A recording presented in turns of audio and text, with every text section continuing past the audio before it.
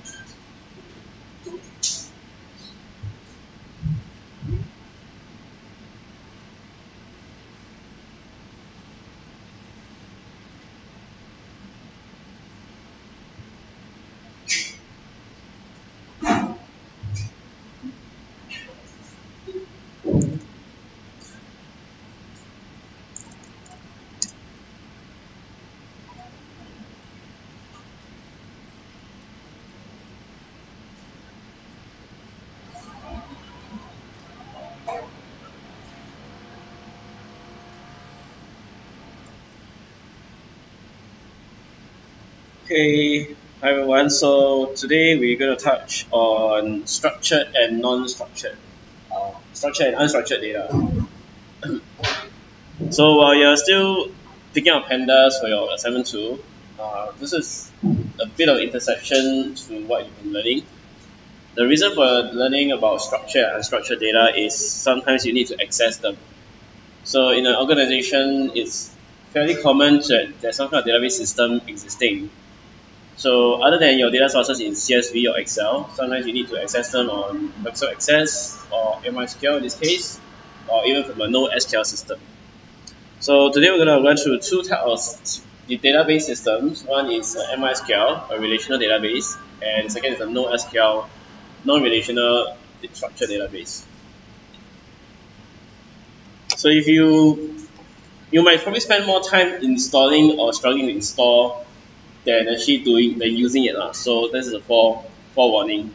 Okay, so if you could, because it's better to work on your laptop to run it locally rather than off the cloud. The cloud is a bit slow sometimes. So I need you to install MySQL first. While you're installing, I'll start talking. So if you can skip to go to slide 17 where it gives you instructions to install the community edition. Go ahead and click on the link and install first, right? So depending on the Mac user or Windows user, you choose your OS and the 32 system you're running, then download and install. You need two things to run this.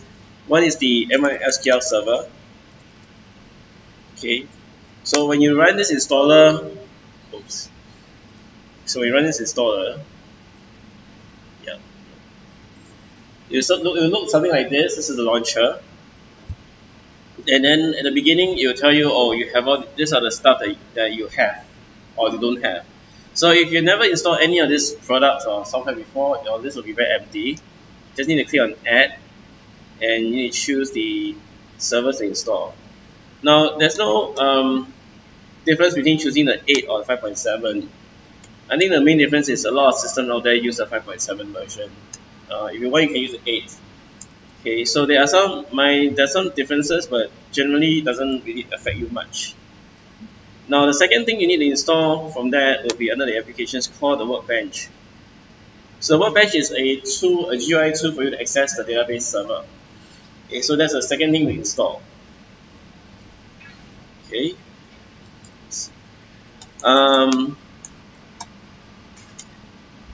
Yeah. You probably might need to also install this connector. So the connector is a driver for your Python script to connect to MySQL. So you should install the Python connector based on your current Python version that's set up in your system. So if you're using Python 3.7, you should take the first option here. If you're using Python 2.7, then you should take the version of 2.7. Okay. So this is the first thing you need to install. Then later on, halfway through after the break, then we'll install your NoSQL database.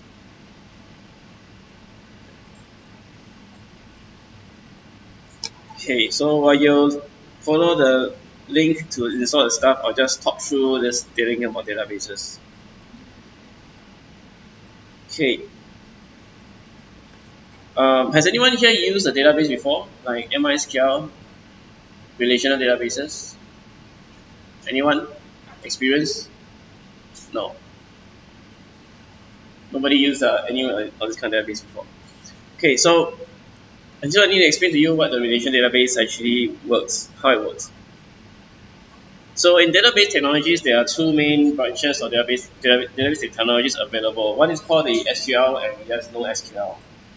Relational and non-relational databases. So relational databases are kind of like, many will call them structured databases. So structured databases means you can create relations. In relations meaning one-to-many. For example, a student has many courses they're attending, or a person has many friends, Facebook, that kind of thing. So when we have relations that can be established between data, we can actually put them under a relational database like SQL systems. Now there are a lot of products or software that follow this convention of collating data under the SQL branch. Things like MySQL, the one you're going to install, Oracle, SQL Server, Postgres, and a lot of these systems available. Now the other branch of databases taught is this thing called NoSQL. NoSQL only emerged about a few years ago when there was a need to create a database that had highly complex structures. Or in a sense, it's actually non-structured. So it's kind of a bit anti definition and a bit contradicting. So the slide talk about non-structured, right? But actually I would like to refer that as a different kind of structure if you look at non-relational databases. So if you look at the next slide on comparison of a relational and non-relational database. So the relational database, in the sense, on the left-hand side, look very much like your Excel spreadsheets, a very tabular type of format. So an easy way to visualize a relational versus non-relational is when you think of relational, very often it comes in tables, tabular format of structured data. It's constrained by columns, and then between each table, certain relations. Now in the so-called non-relational database, I wouldn't call it non-structured. It's actually highly structured. A good example would be this thing on the right-hand side, which is called a JSON document. Who knows the meaning of JSON? JSON. If you don't understand what JSON means, right, and you just call JSON like someone's name like that. Okay, so basically JSON stands for JavaScript Object Notation. So JavaScript Object Notation is a way of defining an object using JavaScript language, or the JavaScript syntax. So if you do seen this thing before on the right hand side, okay, this is the type of structure that is condensed in a single document. We normally call this piece of information a document, rather than what we have on the left hand side, which is all tables. So this is a very distinct difference. Tables and documents. This is how I look at it. Now, in a relational database, you can have many tables that could be interlinked with each other through relations. And on the right hand side, we could have a single document that encompasses all these relations in one single structure of the information. But the same information can actually be represented in either way. So taking this example, users, user skills, user experience, a lot like your CV, right? So you have some skills, you have some experience. Now you can organize the information in a relational database through tables, or you can put it together as a document in a NoSQL or non-relational database. So the same information actually can be represented in two different forms.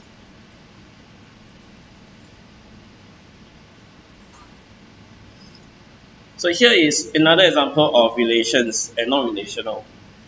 So if you understand how your Facebook, Twitter works, right? When you post something, you as a single person can post many articles, right? Or you can put a post, and every post could have many comments from different people. So when you have this kind of a one item, one piece of information can be linked to multiple pieces of information like this. A post can have many comments.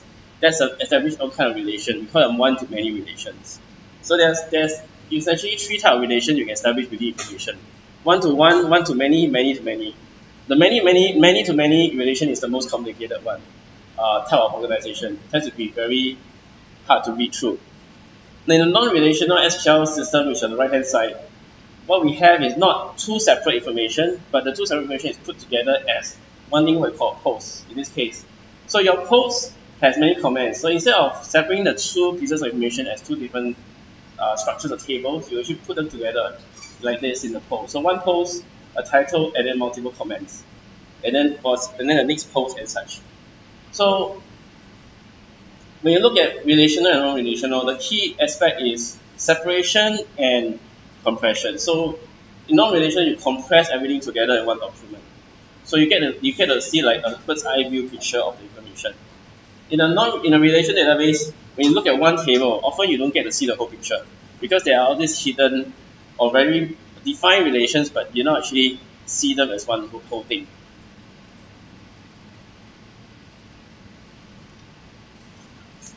This example here is a JSON structure. So JSON structure is very easy to look at, very easy to identify. Anytime you see this curly braces and maybe sometimes in between the square brackets and stuff like that, that's just a JSON type of notation.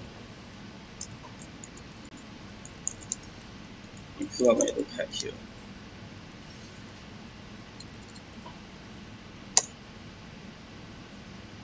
Okay. So so let me write you some JSON stuff. So this is this is a JSON object. Open curly brace, close curly brace. Literally object, but with nothing inside. Right? So starting with a non-relational and NoSQL database first. This itself is a single JSON document. So JSON notation has certain rules. Like if you're talking about an object, a singular object, like a cell, you always have a curly brace beginning and a closing curly brace. This thing in between, which defines what information this cell or this object carries, is called a key. Followed by the colon and then a value. Now, key and values, every key is always surrounded by the double quote. And the value can either be a double quote like this or a number with decimals. So as simple as a JSON object, JSON notation or object notation is in a structured document tries to define or describe an object. It's very simple in the terms when it comes to the value, there are only two ways of looking at it. It's either like this, in a double quote, we call it a string or text, or a number format. It can be a decimal, sign, integer, or regular, decimal sign or integer. So with decimal places or no decimal places, with a sign in front. So either these two. So this is the basic, think of it as a basic cell, like a basic object. Now a JSON representation can also be a list. Just like you look at lists in your Python, you create lists to do certain things. Now the JSON way of describing a list will use the square notation, the square bracket, the starting opening square bracket and the closing square bracket. Within this list, you can either have numbers, just like in Python, or letters, or strings, because strings, of course. Now, between these two rules of creating two types of objects, a singular object and a list, you can combine them and then create a more complicated JSON object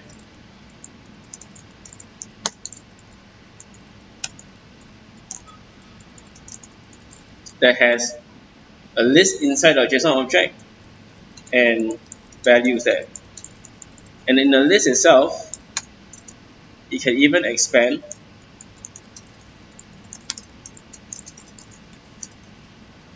to not just have simple values like a string, but complex values like this.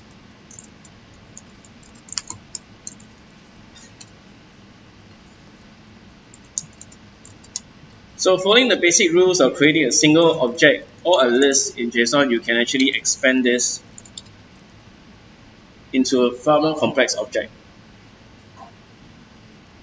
So in NoSQL, the power of NoSQL or non-relation databases is they let you define the object structure in one single document. So if I take this content structure, so at one look I can tell that I have these properties, it has a list inside, it has a list of friends, and each friend object has these certain properties and keys and properties. Now if I were to take this and convert into a relational database, what happens? It's like taking an animal and splitting it apart.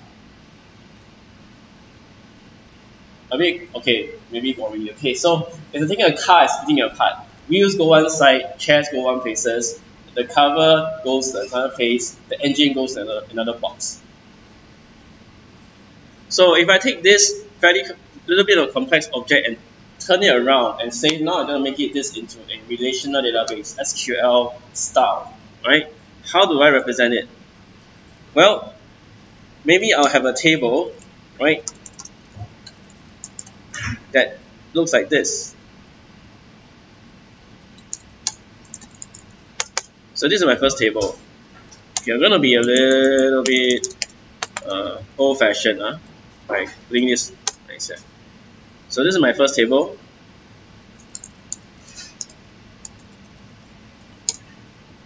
This is my second table.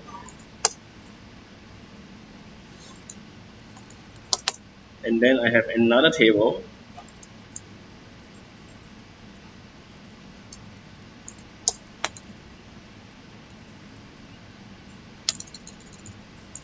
Actually, I may not have another table here. Let me just plug this person over here.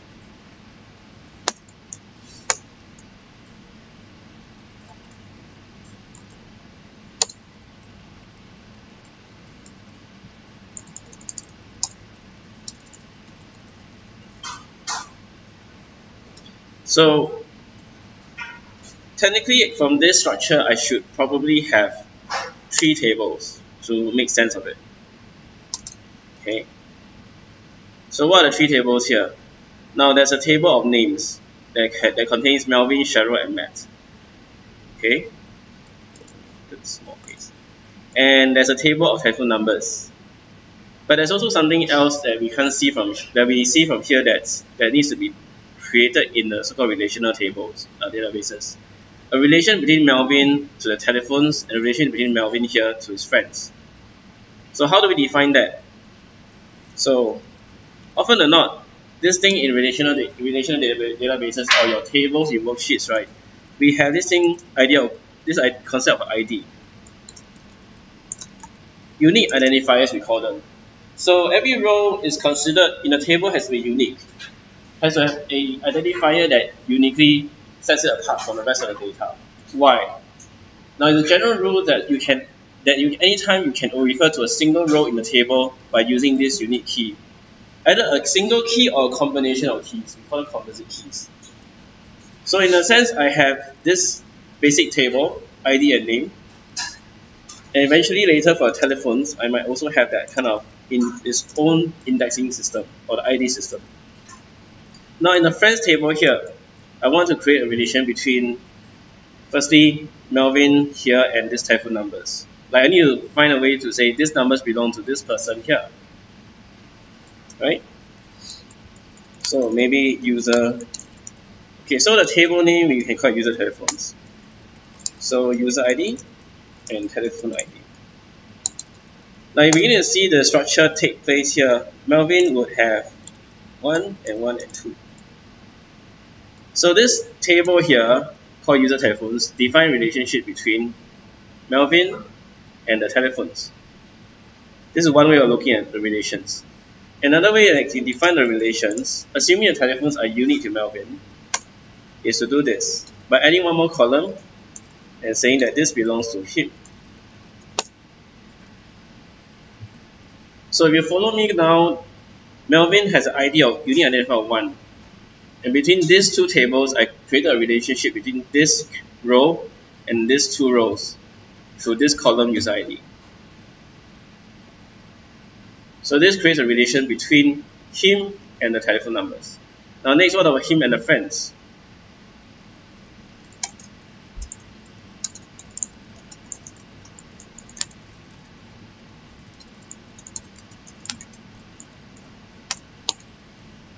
So you know in Facebook, you can have shared friends, right? Mutual friends or mutual connections. So if you look at that, you think about that kind of relationship. Cheryl can be a friend of someone else as well. Not just Cheryl doesn't actually have only one friend who's Melvin. So in this concept, we have a many-to-many relationship, or a linkage between him, Melvin the 1, user ID 1, to Cheryl, and user ID 1, Melvin here, to Matt.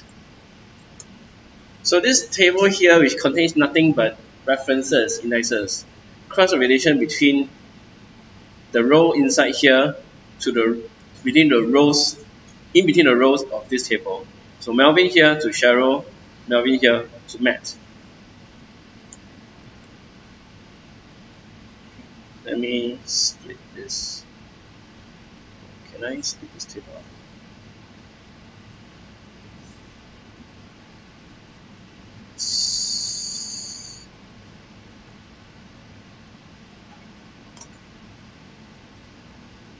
Okay. Easier to see now.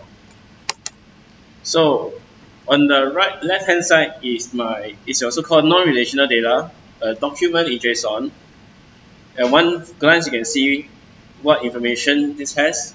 On the right hand side is your relational tables. Each set here with the double line that I created is a table. So table will be like when you handle in Python, you read a CSV file, right? The CSV file contains name ID like this, or another CSV file contains telephone number and user ID, and one more CSV file contains relations. So the difference, the experience you get from looking at these two information is that when you look at a singular table like here, you don't actually get a full picture until you realize what the relation between this table to the other tables in the relational database. Whereas in a non-structured or so-called non-relational database in the document, at one glance you can see everything. Now, because if this friends list is hundreds and thousands of items long, it'll still be difficult to look at it through a notepad interface. So that's why we have certain GUI and command tools that you can query the information that comes in this format or stored in this format, as well as in this format. So the first format that we need you to familiarize with will be the one on the right hand side, relational databases. Now, if every piece of table here or every table here was to belong to a particular worksheet in your Excel, or if you handle Excel before an actual table, how do you query the information? So in Excel, you have things like, you can do things like filter, search, and such, right? Yeah.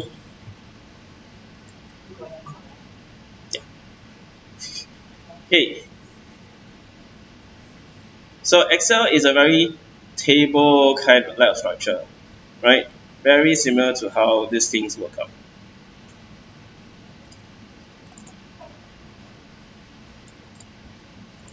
But one thing that Excel doesn't really have, if you use it for some time, it doesn't create relations between worksheets. Well, you can actually create some of that by using your VLOOKUPs and stuff and tools, but it doesn't answer the question of creating strong relationships. So if you have a table like this, or you've already tried pandas and numpy, right, to read CSV files. Typically, it is a CSV file. Read it. It goes in the data frame. You can do a bit of filtering and stuff. How do you do this for a SQL system? So in the SQL system, what we have is typically this thing called SQL, relational database. So the account back. It's called SQL. So SQL basically stands for sequential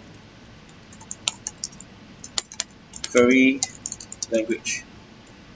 The purpose of SQL is a set of language syntax that allows you to query a database, a relational database. Now, you cannot use SQL on a non-relational database because it works in a very different way. So a sequential query language allows you to query things in a SQL Server. Now, one of the tools that you're installing, if you're done with your SQL Server, is this thing called MySQL Workbench. So MySQL Workbench is particularly designed to work on the MySQL Server. So if you have a local MySQL Server, for me, I've had some working stuff, so I created like connections to my databases. So in essence, right, when you look at a database, I'll show you how the interface looks like. So on the left-hand side are my so-called the databases that I have running on my laptop. They exist in an iconic way of a cylinder. Okay, that's because old days of databases used to be literally hard drives where you put information in there. So this icon never goes away. So the structure in the SQL databases starts with this thing called a schema. Mainly there are two things though. Two things to focus on. Now there are others because of the feature of SQL. You need to understand what is a schema and what are tables. Now the schema is basically like a collection of a tables. Every schema can contain up to as many tables you want to create, as far as your disk space is concerned, how much you can use. Okay, and every table you create has a concept of columns, and finally rows. Similar to data frames. Data frames, you also have columns and rows. So when you look at data frames, you think of tables in SQL, it's closest to what you have done in data frames and two-dimensional arrays. So in order to access all this, up to creation of all this thing, you need SQL to do it. So I'm going to, let me see if I can make my screen bigger, because it's very small.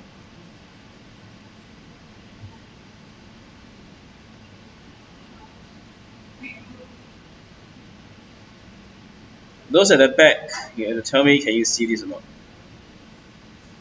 See, can see? If you cannot, move in front. Right. So I'm going to take an example of some projects I was working on before. Okay, so I have this cylinder on the left hand side called marketplace. So the concept of databases is the organization is you have to start with a schema, which is a container of tables. And this container of tables will have tables that you need for an application. Now, for you as a data analyst, if you're going to do work like that, you will be accessing tables and schemas generated by your database administrator. So where they get the data from, you can ask them, like they could get it from analytics, get it from their own data event logging systems. But so for somewhere out there, they're going to put it in a schema like this for you. Or they're going to tell you, oh, you need data, come to this schema, I'll give you some connection string to access. So that's how it works out. So for you, your role is to understand what is a SQL, what is a relational database, what are the terminologies associated, how to access it, and how to get data out. So you need to understand the schema is the top tier, the first level of organization of a relational database. followed by tables. So in my schema here called the marketplace, I have 5 tables: categories, chat messages, offers, product, users. Let's say assuming I'm running this thing called carousel, okay? I do all the marketplace transactions. And your data analyst, and you need to pull out some information from me to do some insights and reports. So maybe you need access to the database. So as a DB administrator, I'll say, okay, here's the connection string, which is like normally it comes in the form of a host. So sometimes I'm crash landing you into a job. So if I'm a DB admin, right, you need data from me. I'll tell you, oh, here's the connection string of the data you need. Well, it will look like this. Maybe it's a IP in the company systems, right? And followed by, oh, actually no, like this. Okay. So this is the first part of the connection string. Then I'll give you the username. Maybe username is data user. Password is something like that. So to give you, the DB admin will give you 3 pieces of information. What's the host schema to connect to, data, username, and password. Now they will set up a user account for you such that usually you only have read access. That means you cannot modify data inside. Okay. So sometimes it may give you write access, but maybe it's a siloed database that you can actually pull data, like read data from somewhere, push data back into DB. So like one of your assignment requirements, you must be able to read data from a SQL server and then save it into SQL server. So if you're given like write access, you can do the saving. So this will be something like the information I'll give you. So with this information, you need to probably go to Workbench if you have a UI and key in the host, which is your, in this case maybe my host is localhost, or the IP address. So this IP address or this host part, right, can be the 4-digit IPv4 format, or it can be a name of the PC or system. Maybe DB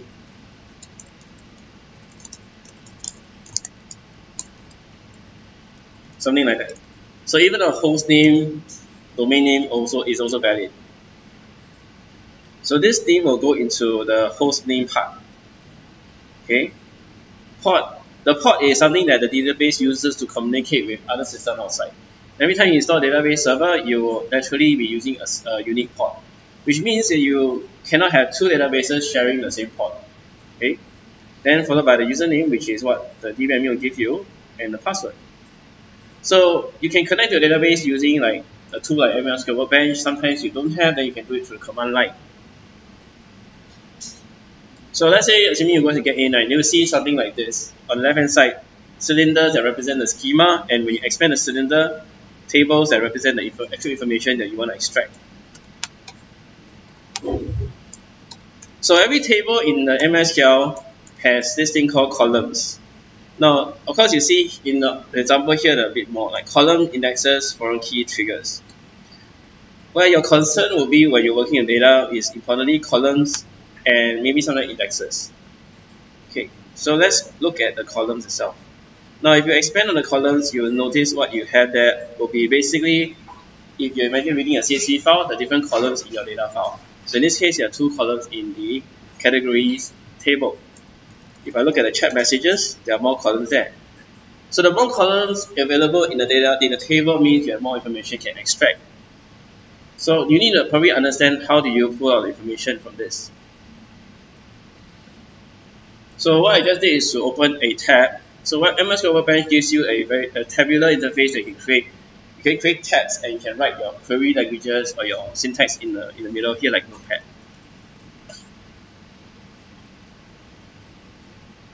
So when you're working with the MySQL database, I think first thing is how do you use SQL to access it? So what I can do now is to run through the different syntaxes in SQL, the basic ones, and I think in the slides there's also definitely the section on that. I'm gonna use it. Yeah.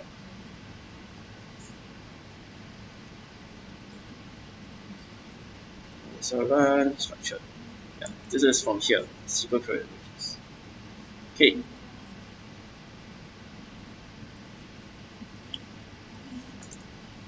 So I'm going to start with some of the reading capabilities, then I'll move on to the creation.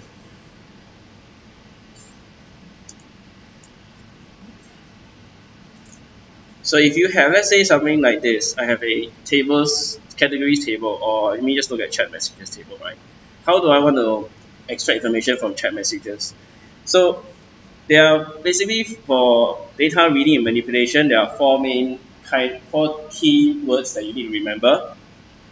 So when handling data, think of CRUD, C-R-U-D, creation, retrieval, update, delete.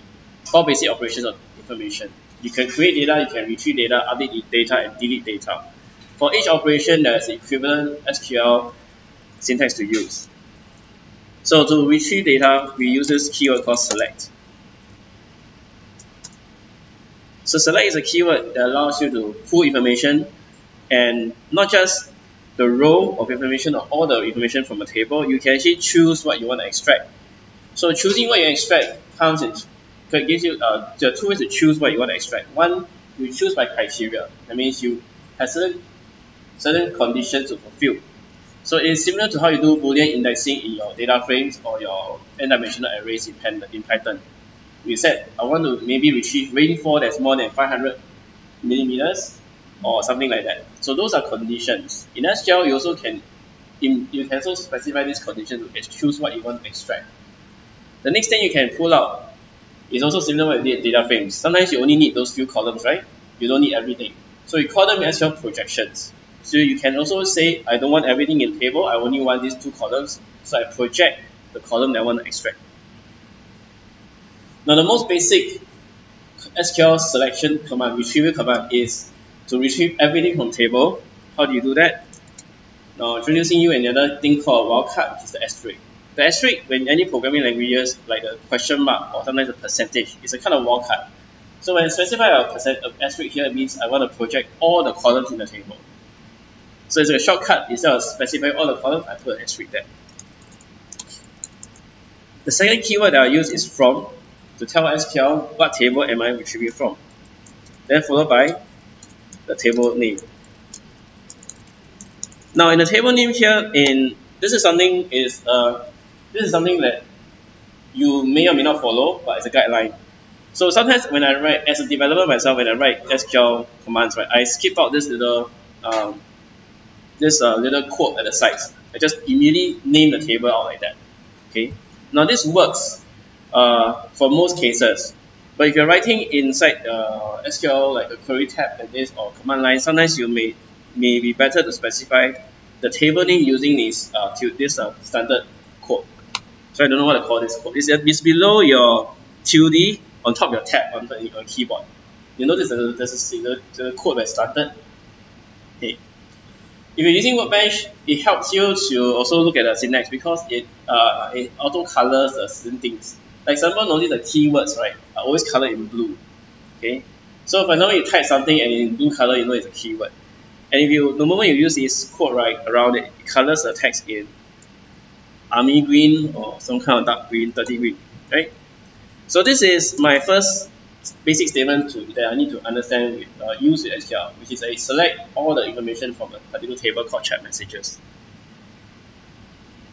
Now in the Workbench, you can run this command by clicking on the lightning or execute icon on the top.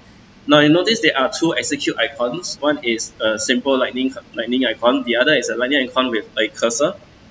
If you mouse over the individual icon, actually there will be a tooltip that tells you what it means. So if I want to execute everything in this window, I just click on the lightning icon here. If I want to execute the line that only, then I click on the second one with a cursor. So by running this SQL command, the result will be displayed below in your Workbench, which is a table-like format that you see that you're familiar with in Excel or when you print out your data frames. So this is similar with read CSV file and then print out the data frame, right? You get all the columns and all the rows.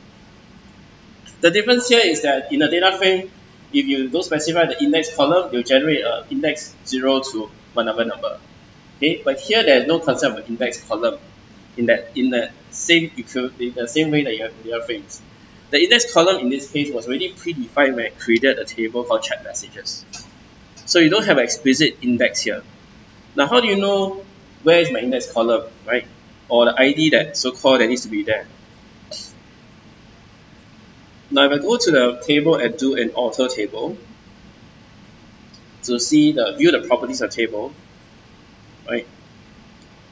So this NoSQL Workbench also lets you see the table properties and every column, what kind of data the column will contain and what kind of property the column has. So in this case, there is no primary key or index column defined. So I'm going to relate the index column in data frame similarly to this thing called primary key in databases. So you think about we will hear primary keys, right? What's a primary key? Well, think of it as an index column, something that uniquely identifies every column in the table structure data. Here also, every column has a data type. So if you remember data types in your data frame, when you read a CSV file, or when you do a NumPy gen from text or load text, you can specify every column data type. Is this a number? Is it a Unicode string? Is it a float? Right? Same concept also applies in MySQL. Every column here has a data type that you can assign. Now this data type would have been either created or designed by the database designer, someone who set up the database, or eventually you when you create a database like this. So when you decide what kind of data type you want to use the column, the factors to determine that will be what is enough to contain the data. It means if you allocate enough space for it, okay, and is it practical? For example, in messages here, varchar here basically means similar to your U. So if you do your D type in Python, right, U255 will be similar to varchar 255. It means a string of Unicode or text 255 characters long. Okay, so the space allocated for this column is 255. Anything more than that will be kind of lost or truncated. So when you define data types, right, for every column, you need to pay attention to those. So later I will show you the creation of a table and some of the commands related to that. So now we just see and read only first. Okay. So this is your basic selection command. Select everything from chat messages. Now how do you then incorporate criteria? So you can do Boolean indexing in data frames or your arrays and lists, right? How do you do it here? So instead of doing Boolean indexing, you introduce one more here called the where keyword. Now the where keyword basically lets you start generating SQL conditions. Conditions like too big. For example, I want to look for where buyer ID is equal to 3. So this itself is a condition. Now buyer ID here, the buyer ID refers to a column. So the idea of conditions or criteria we call them in SQL, right, is to specify what are the condition criteria I want it to retrieve my information from this table. Now conditions here can be single conditions or combination of conditions. So let's say I have to run this basic select star from chat messages where buyer ID is 3. You can see visually that where the buyer ID is from. These 3 rows will be reflected later. So I run this command. You can see that it will only retrieve the 3 rows based on my single criteria here. Now if I want to expand the criteria, like combine more criteria, it's very common when you're extracting lots of data. You can introduce these keywords or these logical operators. So if you go back to your basic Python, you have logical operators, right? Similarly to logical operators, you can also use things like the or and and. So the or and and conditions are your logical operators. You learn in Python, you can apply here also. So I can specify an or criteria to say, hey, or. So if I want to choose maybe buyer IDs that come from I want to choose 2 different buyer IDs, right?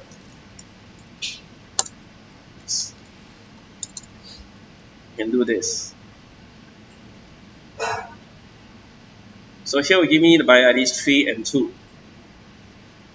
or 3 or 2 lah. Okay. Now if you use the and keyword, you know the problem, right? Is that if you try to set criteria like this, buyer ID equal 3 and buyer ID equal 2, okay, SQL will not be able to return you any result because a single buyer ID cannot have two values.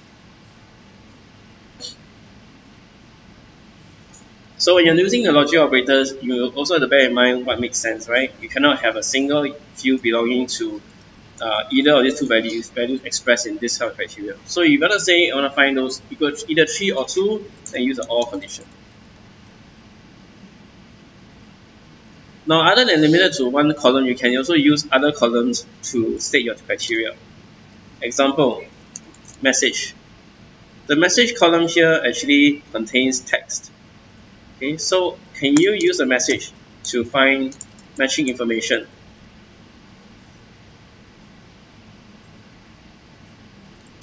So yes, you can.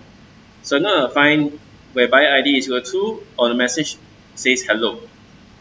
So notice that the message says hello come out here, as well as the buyer ID equals to 2 over here.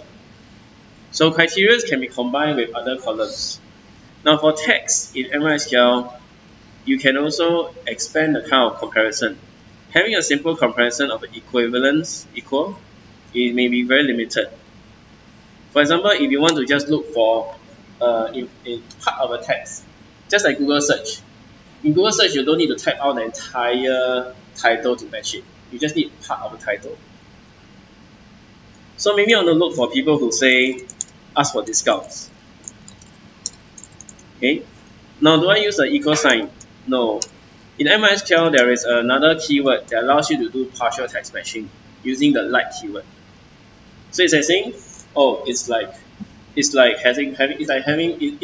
has a, this is like a bit of red, a bit of blue, that kind of meaning. Now when you use a like keyword, it tells SQL to say do a partial matching. Now the like keyword does a partial matching, however, usually it needs something else. So I'm going to maybe just run this selection here.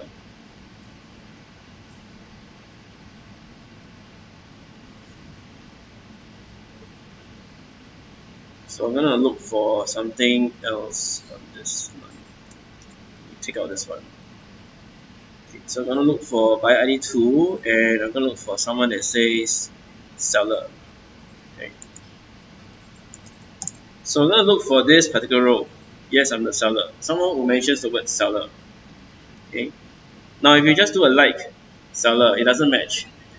So whenever we use a text matching like this keyword like, we have to combine it with a wildcard. So the wildcard basically in the text, right, like this percent sign, allows you to say something like, oh, it literally allows you to say, oh, the message contains the word seller by having this in there. So the wildcard on both sides means that, oh, I don't care about what's the text on the left and the right of this word, I just care that it contains this word inside. Or this text is in there. Yep, so it actually retrieves two of this that contains the word seller. Now if I want to say, can I find something that starts with the word seller and then something else, I remove the wildcard in front to say that, oh, it starts with this word and it continues with something else. So this part is like, I don't care what's behind as long as it starts with the word seller.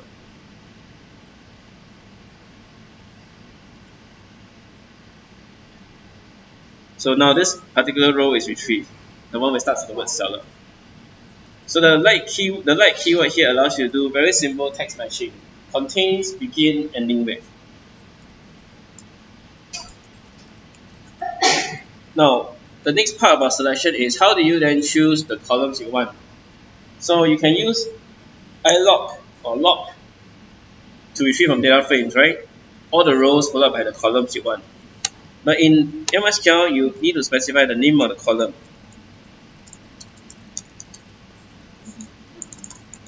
So let's say I only need 2 columns, which is the message and date set.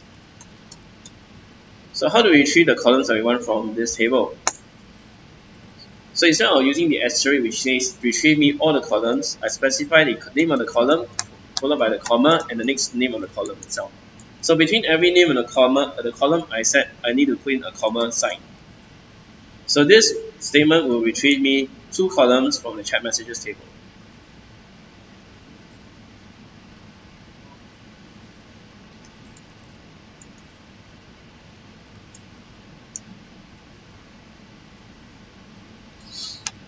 Okay. So this is more or less the basic of a selection statement.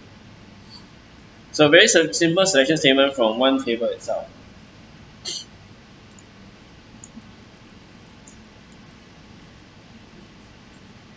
The next kind of statement, so we did retrieval. The next kind of statement I will show you will be the updating statement. How do you update information in the table?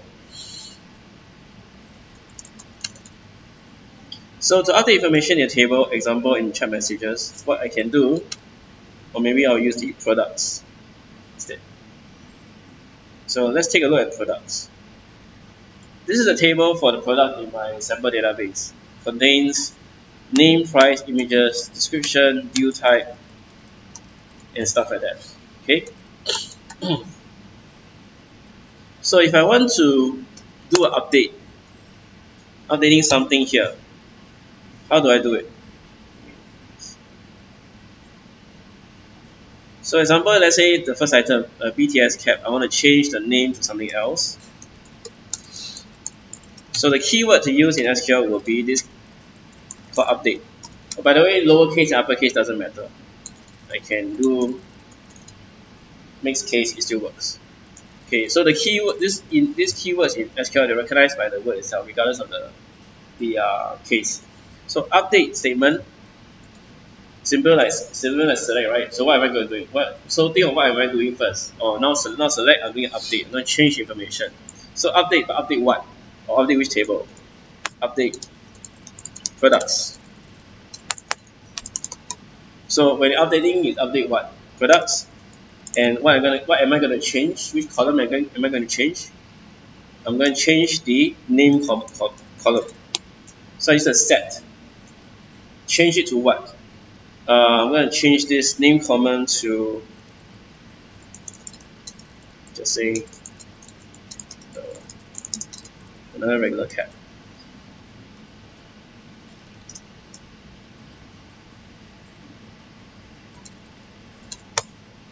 So this is a update. This is a more or less complete update statement, but missing one very important thing. So when we update a table and say I'm going to update the products table, in this case, set the name to this new value. So we're going to literally override the value name. Okay, if I just run this command, what's going to happen disastrously is that every name column, in fact every name field here in the table, all be changed to this single value. The reason is because I never specified a condition. So when you're updating information in database, especially in relational database, you should always specify the condition by using the where keyword. Because more often you're going to update only one row and not multiple rows. So how do we identify the row? So this is the part where your ID or unique identifier becomes very useful. So if you're going to target only one row and not multiple rows, you need the ID. So the ID here for this particular row is ID value 3. So I'm going to say update product, set the name to another regular cap, okay, where the ID is equal to 3.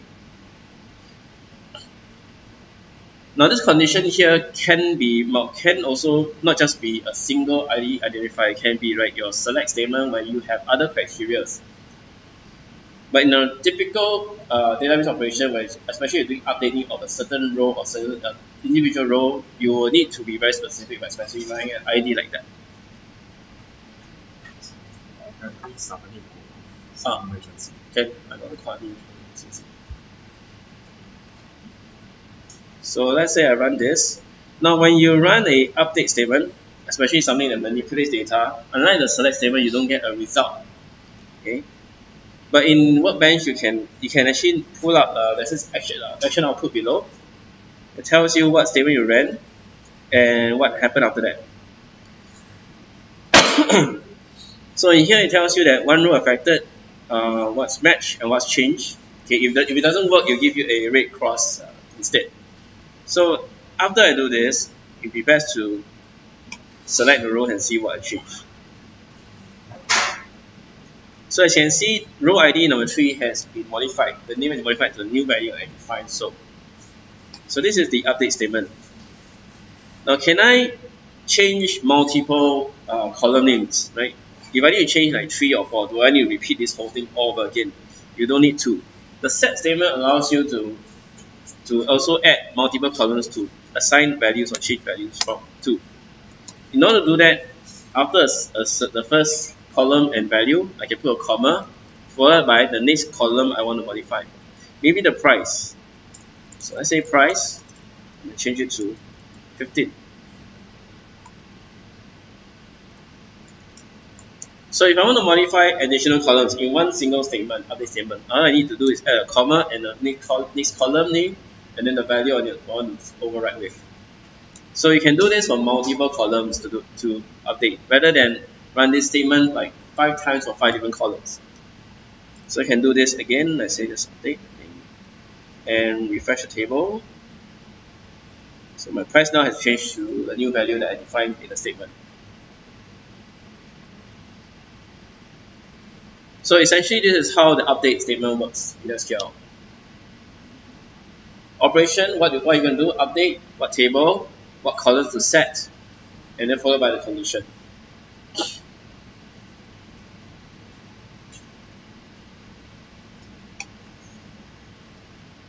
So the next operation that I will go through will be the delete operation.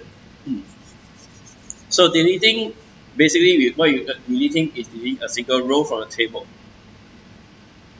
So coming back to products. Say I want to remove one of the rows here, okay, like this. The row number ID 9 and 10 are actually like duplicates. So one of them actually doesn't, one of them could be a mistake. So I want to get rid of one of them. How do I do that? So in SQL, we've seen the select, update. Now to remove or delete a row, literally the command is delete, that's the keyword. So delete, you need to specify from which table again. So you will notice a pattern, select, update, delete. What operation followed by what table. Okay. Now in the delete, you can't just write delete products. Okay. So for some reason it looks like a select statement. You can say delete from which table. Okay. So delete from the products. Now you don't need to say a set because you're not updating data. So instead of saying set, you need to specify a condition. So if you're targeting particular rows to remove, always specify the where condition followed by the criteria you want. Now delete is very similar to update. When you're doing updates, you're doing very row specific updates. And deleting, you may be also doing most of the time doing very row specific deletions. So here you will use the ID as a way to identify the row. So the same rule applies with delete compared to the update. If you don't specify the where condition, what happens is this statement itself will remove all the data from the table. So it's like dropping a bomb, everything will disappear. Please note also, most SQL databases right, are persistent, rather irreversible. So there's no control Z or undo. So if you accidentally deleted data from database server, the table, there's almost no way to recover it. Okay, so when you're running things like delete, you must be very careful. Okay. I won't say impossible, but very hard, and then someone will get very mad at you. Okay, so if I want to remove products ID 9, okay, take away 9. So the context, the condition is where ID is equal to 9, we would remove like that. Okay, come back, refresh, and 9 is missing. Okay, is there any way to recover the row that I just deleted? Yes, for some databases. Okay, so most databases today have this feature called transaction logs. Transaction logs will be logged whenever you make any changes to the database. SQL Server has it. So if actually accidentally deleted a row, you can ask your DB admin to recover the row with the transaction logs. But normally they won't want to do it because it's very tedious. Okay. So whenever you're removing updating data, please be very, very careful because it's permanent. Okay. So this is a delete statement. Of course, the where condition here can also be a combination of criteria, not just one criteria. The last important SQL operation you need to know will be the insert statement. How do you add data back into the table. Like just now I just deleted the products, right? How do I add something back? So the keywords for adding something, adding data or rows in the database or SQL Server, or relation database, is to use the keyword called insert. So insert is literally to insert a row. Now when you say insert, you need to, of course, say insert into what table. So into comes together with insert. So when you're inserting, you are inserting all the columns. You do not choose the columns you want to insert into, because when you put the information in, if you don't specify the column value, the database, depending on how that table is created, would put in its own values.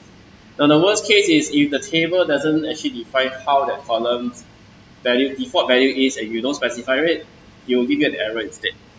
So when you insert in products, you take account all the columns you're going to put inside this table itself.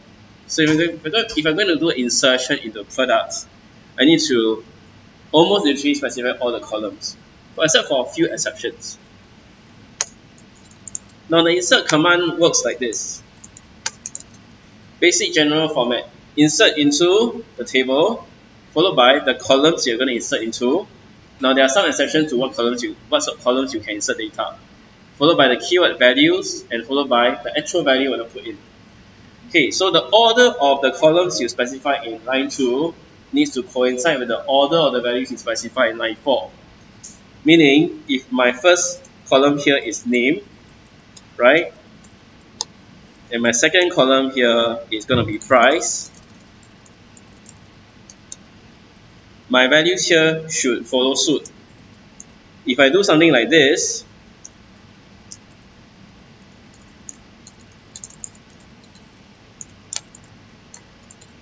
sorry, love gun.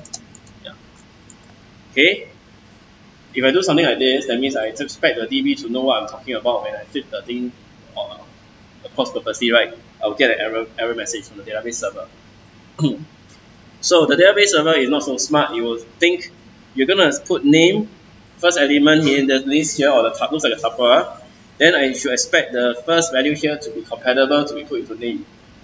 Okay, so it has to be in the same order. That's rule number 1. Rule number 2. If you do not specify the column to insert, what happens in this case? Let's say I only interested in putting 2 information, name and price, but then purposely miss out everything else according to the products table. Now, SQL will first look at how the table is created. For every column, you will ask the question, is there a default value specified for the column? Now, if there's no default value specified for the column, then it will raise an exception telling you that this SQL statement cannot execute, and therefore the row will not be inserted until you provide the values for that column. Now, if there is a default value defined for the column, most of the time is this ID column or the unique or primary key. Then you can skip that column when you insert the value.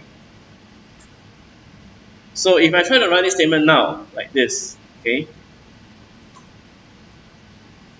and let's put the results here. So the last line in red, 22, the one I highlighted, I'm trying to insert the product's name and price. I don't care about everything else. It tells me, error code, there's an exception, field category ID doesn't have a default value. Okay, so the moment it finds a column that doesn't have a value, and I never actually put it in, it will complain and it will just stop the execution of the SQL statement until I solve it. Okay, so sometimes when you're dealing with data, especially if you're going to insert the row of data into this table. Now, if you are the database designer, you design a table, you are best to know which one you can insert, which one you can skip. Now, if you're not, if someone made a table for you to put tables in, I think it's very wise to check what are the columns you must have values to put it in. Otherwise, you might get some embarrassing errors like this. How do we check? Okay, with a GUI, it's very easy. You can just, for me, I just need to right click on the products and choose the alter table command to see. Okay, but of course, there are other ways to do it in the command line. So let me pull this line down. Okay, so this is what the insides of this product table look like, or rather I call the definition of the product table. So the column name here, data type, and couple options, all abbreviated. So notice the column ID here has a yellow key. You can see the yellow key there. So this yellow key is what I mean by the primary key. Or in your data frame, your index column, the unique column that identifies every row.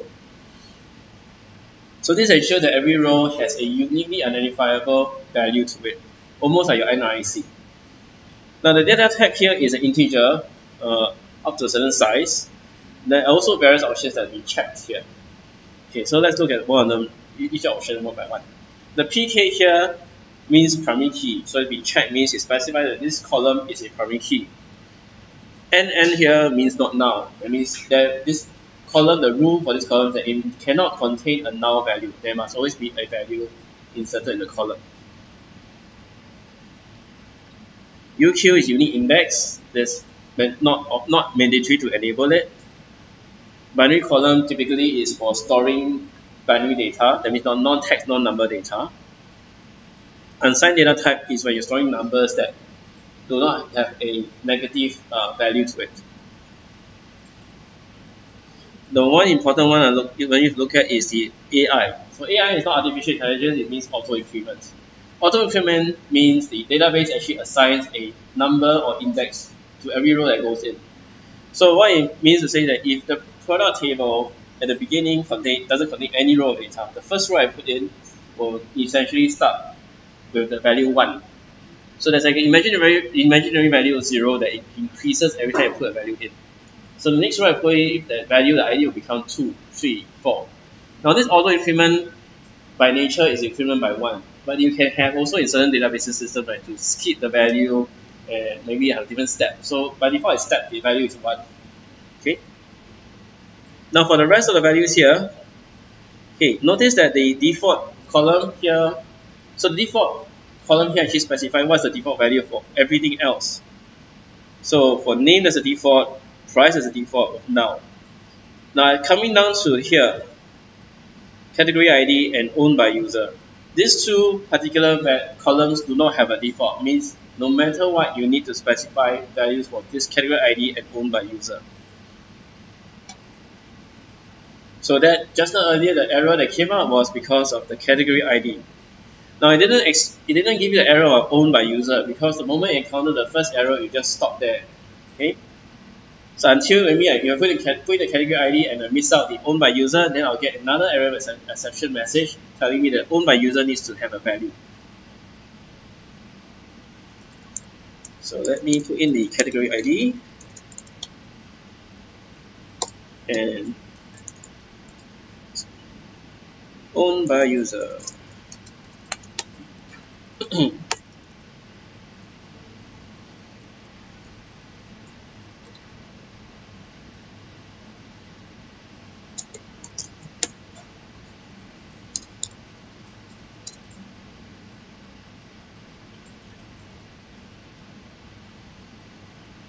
Okay, so now I'm running the statement again. The last statement that was run is green, row affected 1. So this means that this statement, insert statement, has been successfully executed.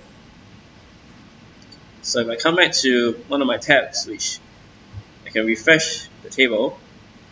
So when you insert a row into the database in the table, always by default it appears at the end of it. It never gets put in the middle of the whole table.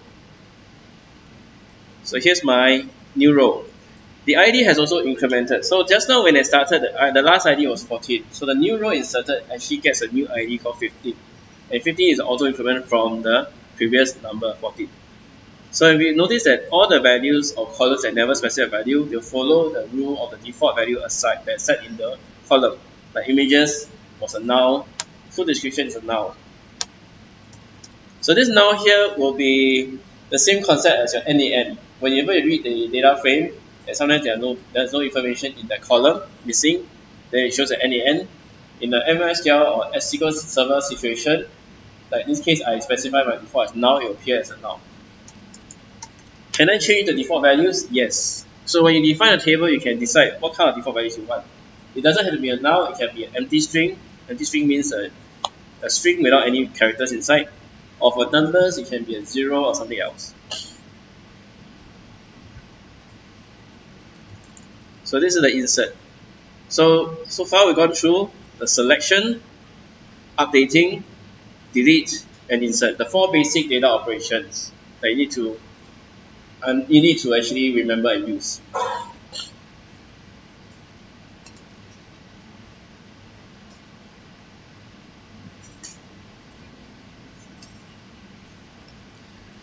So what else can you do in SQL here? Now there are 2 things here that has not been covered yet: creation of databases and creation of tables. So these 4 statements here, what we call them would be data manipulation statements. So there are 2 types of statements in SQL. One of them is called data manipulation, the other is called data definition. So data manipulation is your everyday bread and butter of SQL. You will use this every day if you deal with databases non-stop. Data definition happens at the beginning of a data project when you need to define your columns, the type of tables, and what data you want to store. So how do you write data definition statements? Essentially, there are 2 data definition statements. The 2 data definition statements you need to know. One is the creation of a database schema. The other is the creation of tables.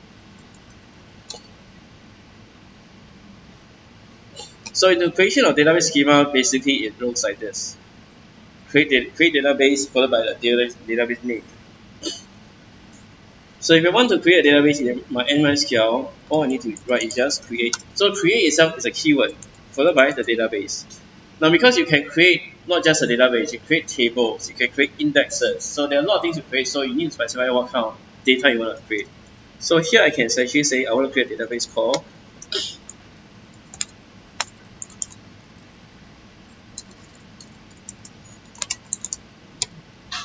virus. Right? In the workbench, you need to refresh on the left hand side panel to see the DB appear. Okay, so I created a DB called Wuhan virus, and what I want to store inside there will be tables. So maybe you want to track all the suspect cases that are coming through that have been discovered. So the next thing I might want to create will be a table. So creation of table allows you to do something like this. So when you create a table, you need to think about the table name and the column. So column will define what you want to store. So in this case, let's say I want to, before I create a so-called table first, I need to run this statement called use. Now, what is this use statement about? So the use statement here basically tells MySQL specifically which database schema I want to use for this particular query.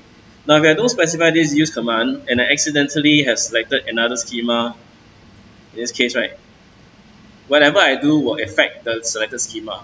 So in Workbench, the selected schema is identified by the highlighting of the bold of the name of SQL being bold. If you don't bold it, that means it's not bolded, right? That means that's not the active schema you're in. So when you're using Workbench, please make sure that you selected the correct schema to do a data operation on. Otherwise, you might accidentally run your statements on another database. Now, to avoid that situation, if you have another schema, okay, but you specifically want to run this on the schema that you want, so you can use the use command. So the use command or keyword allows you to specify the database schema that you want to run subsequent queries on. So let's say I want to do this. So I will create a table called patients, right? And I want to have, bracket.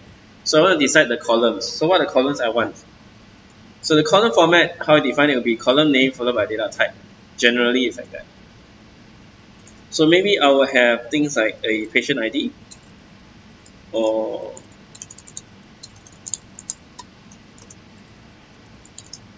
int. Okay, so this is a basic column format. That means the name of the column followed by the type, the data type of the column that I want to use. Okay, how do you know what kind of data types you can actually use in MySQL? If you're using the workbench here, you type,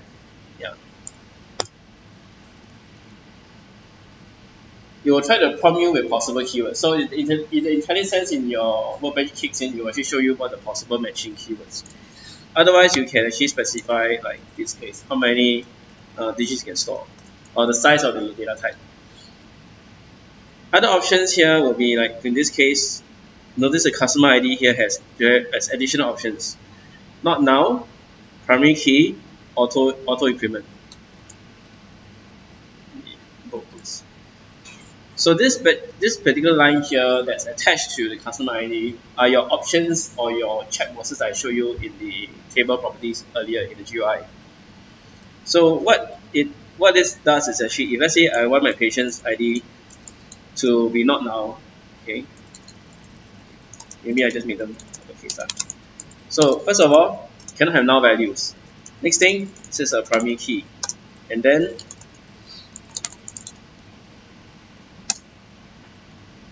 what's it? Auto increment. Yeah. And every time you insert a row, the ID will increase by 1. So this whole bunch is 1 option, 2 option, 3 options put together. Okay.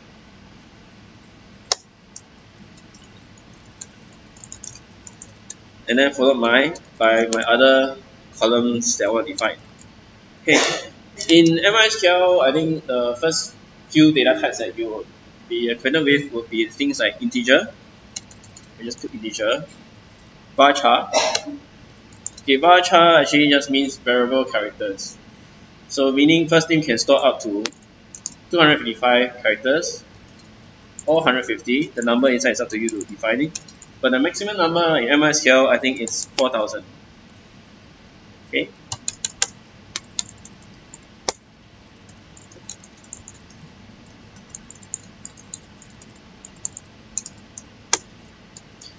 There are also other very important data types also, but not just numbers, text, as well as dates. So you can also store date values inside the database.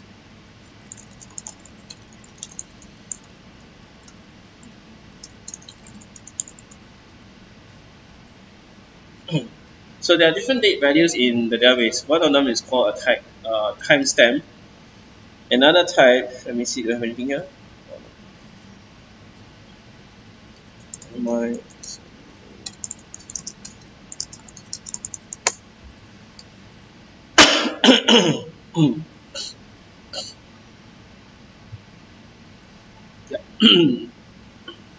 data type.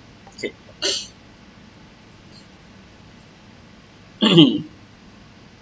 So these are the different date types you can use. MySQL.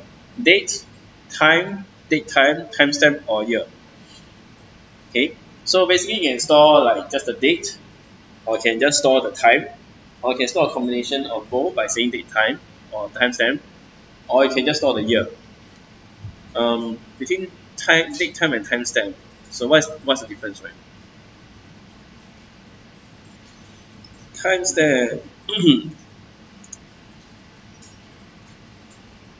Now, daytime timestamp can include a fractional or trailing fractional second. So they can store up to seconds. How many seconds? More precise time. Okay. What is timestamp? So if you use timestamp between datetime, the datetime will be based on the local machine time zone. If you use timestamp, it will convert it to UTC. What is UTC? UTC stands for Universal Time Conversion. Okay. So you all know about time zones, right? Certain countries are so many hours ahead of us, right? We are GMT plus 8. Okay. So that means if you use GMT with Greenwich Mean Time, I cannot fully explain why it's called that way. And there's also UTC, or Coordinated Universal Time, UTC. So universal time is a time value that can be agreed regardless of where you are. Actually, how do you get your local time, right? Is you take your UTC plus your time offset, time zone.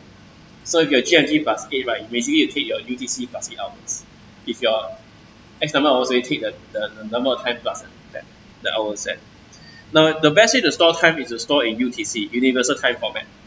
And then you store the time zone there, or you adjust the time zone according to your location, so that it's the same no matter what. Okay.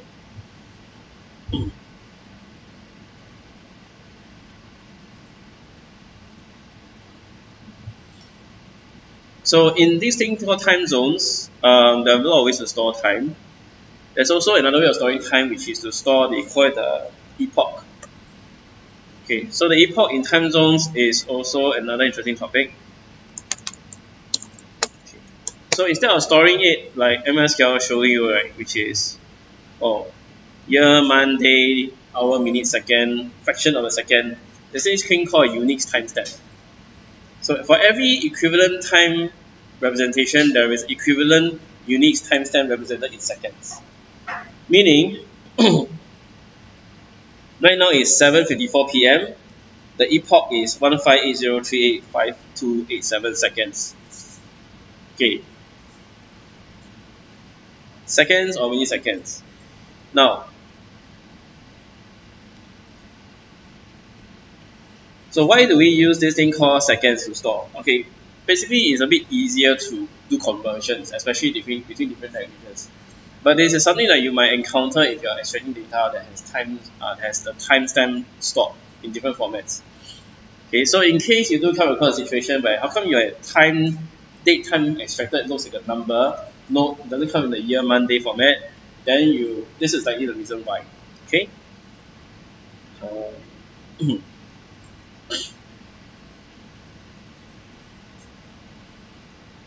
Does anyone want to know why this is called epoch?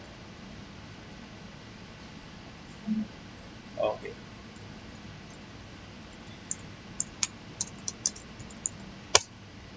You all heard the Y2K problem, right?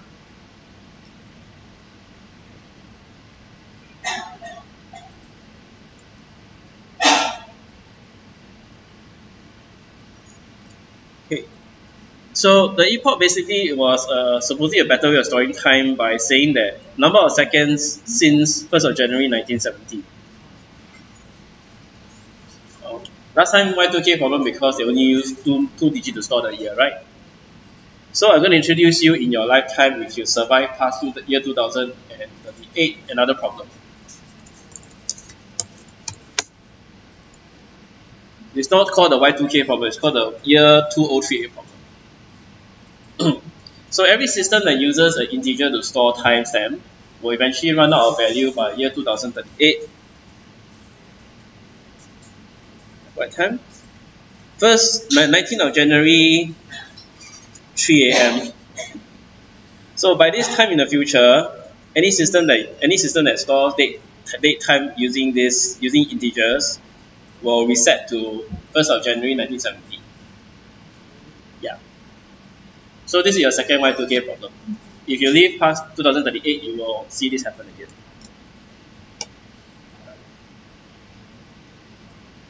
Okay, so we're going to come back to reality.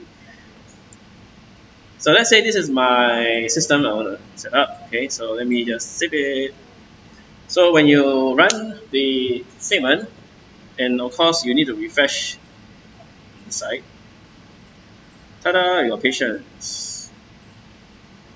So here is my patients table in my Wuhan virus schema. So now I can track all the patients who got infected. Okay. Of course, then after that you have your insertion, insert, update, delete, those commands you've seen it already. Okay, cool. Now, when we're retrieving data, sometimes you need to do sorting, right? You may not just take it as it is. So let's come back to the products selection statement. So in this particular selection statement, I can select based on criteria, I can project columns that I want. How about if I need to sort it? In this case, I've actually selected messages from this chat message table based on buyer ID and some other conditions. But I want the table to be sorted in the date that was sent in ascending order. How do I do that? So one more keyword to add to your library is this order by. So the order by keyword allows you to only applicable for select statement. Okay, this one is not useful for the other three insert, update, delete. Okay, so I can specify order by which column I want.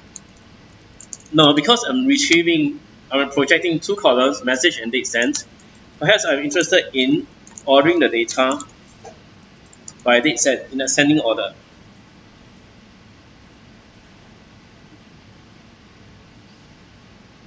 Oh, notice what happened right now. I selected the different schema, so it doesn't exist. So let me change my schema by adding a use statement. Okay. So now this data that I retrieved from the chat messages is ordered by the date sent in ascending order. Ascending order means earliest date first, latest date last. Now if I want to see the latest information from the table based on the date, then I put in descending order. This order by can apply to any columns as long as it is in your projection.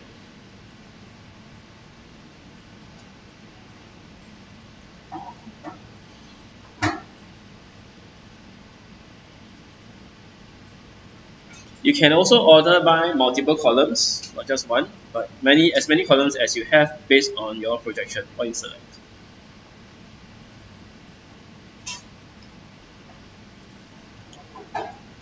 Okay. You all want a break now? Okay, do a 15 minutes break.